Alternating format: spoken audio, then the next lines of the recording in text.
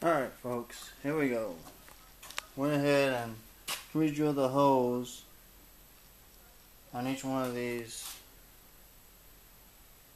L brackets. This is how it's looking so far.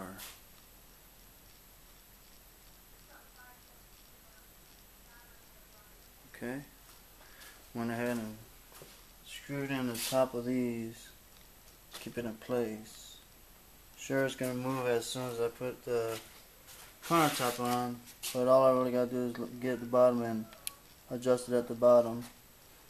But at least they're more or less stationary. Just gotta do a little adjustment. Never mind these little marks right here, they're pre-marked. And yeah, amateur mistakes, I guess.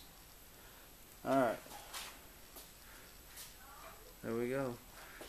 Now I'm thinking the next step is possibly putting the countertop on it and going from there. Stay tuned.